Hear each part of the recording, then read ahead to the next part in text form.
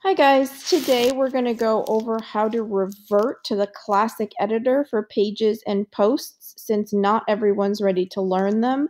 WordPress will support the classic editor until 2021 or so their website says.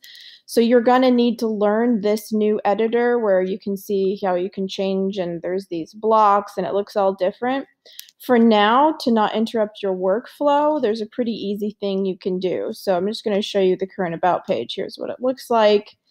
And here is how it's functioning on the back end with blocks. So if you want the classic editor back, simply go to Plugins, Add New, type in the word Classic.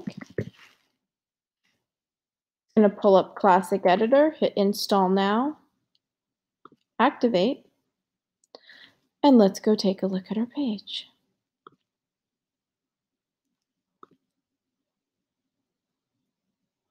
See, everything's back to normal. Now there are a few settings, I'm not going to go over it here, but this does well enough. So even if I hit update, and I'm going to go back to my about page, there's how it looked before.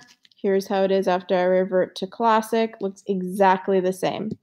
So that's a pretty simple solve. Hope that helped and stops people from freaking out. Yes, please update your WordPress. It's very important for security. Don't avoid it just because the editor is different. Please subscribe if you haven't already. Hit the notifications bell if you want to get updates rolling to your inbox. And if you found this helpful, please smash that like button for me.